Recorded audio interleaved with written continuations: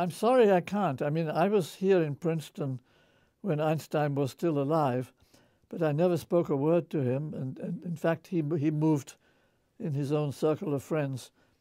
And he didn't have anything much to do with the young people here at the Institute. So we never actually contacted. He never came to our talks or to our meetings, and which was a shame. But that's the truth.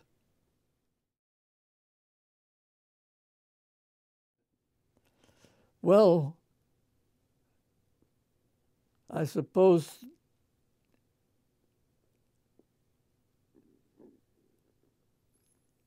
most of what people believe about him is true, I would say. I mean, that he was a totally exceptional person in all sorts of ways. His science was exceptional. His humor was exceptional. His ability to say just to answer questions in a witty way, so that he got into headlines in the newspapers. He had just this wonderful gift of talking to the public, and in addition, of course, he had a turbulent family life, and he was in many ways a selfish and unpleasant character. But on the other hand, he was wonderful with children and so on. I mean, there were all sorts of, he had wonderful qualities. And those things, I think the public rightly appreciated. And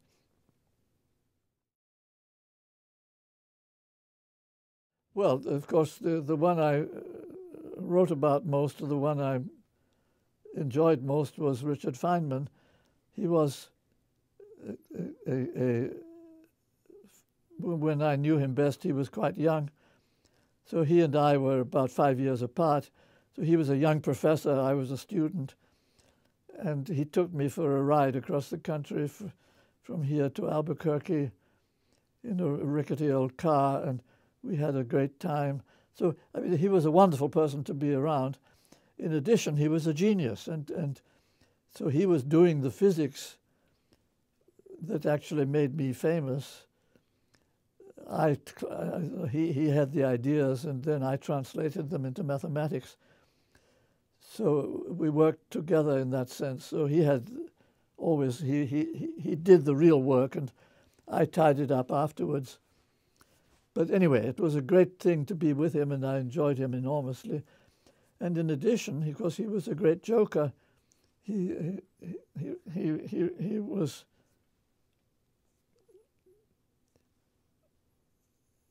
a clown. He loved to play the fool, and he was famous for picking locks. He could open a safe, and he did that quite a lot just in order